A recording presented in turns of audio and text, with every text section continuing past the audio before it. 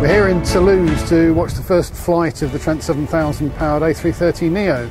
We've been working on since 2014, so this is a really big occasion for both Rolls-Royce and Airbus. And with the A330neo Trent 7000 combination, we'll deliver a more efficient aircraft and engine combination.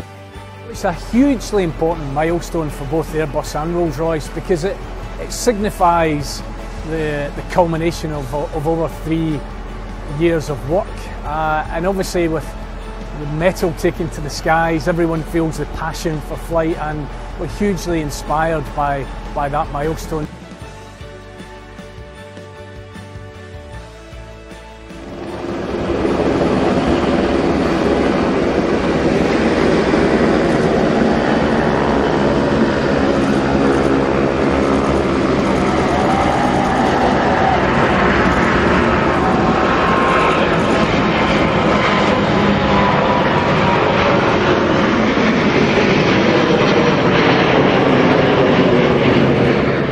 It's a new beginning.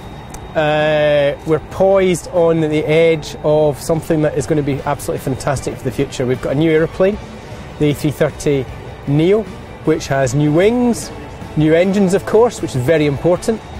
We've got more new aerodynamics, we've got a new cabin, so ultimately we've got something that is ready for the market for the next 10, 15, 20 years.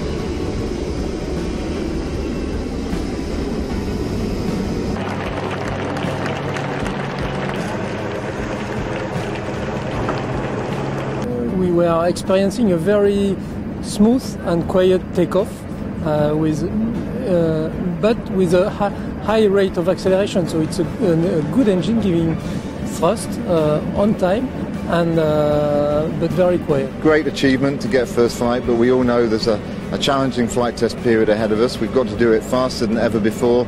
We need to get this aircraft into service by the middle of next year, working, of course, hand in glove with Airbus. So lots of hard work, but there'll be a lot more celebration ahead as well.